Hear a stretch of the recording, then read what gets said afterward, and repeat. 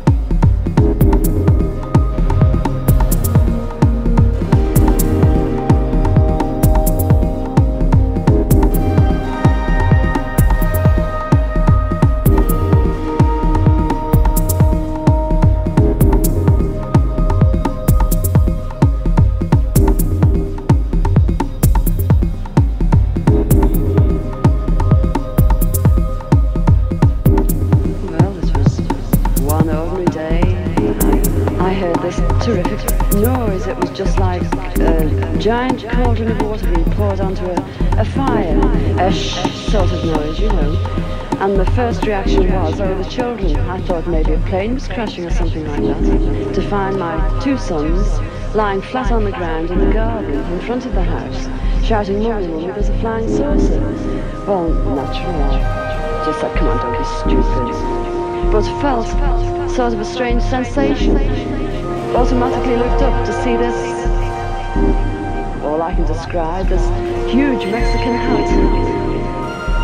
It was stationary, this thing, and it was bright silver in colour, and it had a dome. A dome. It was tilted to sort of, I could see the occupants in it. These people were beautiful people.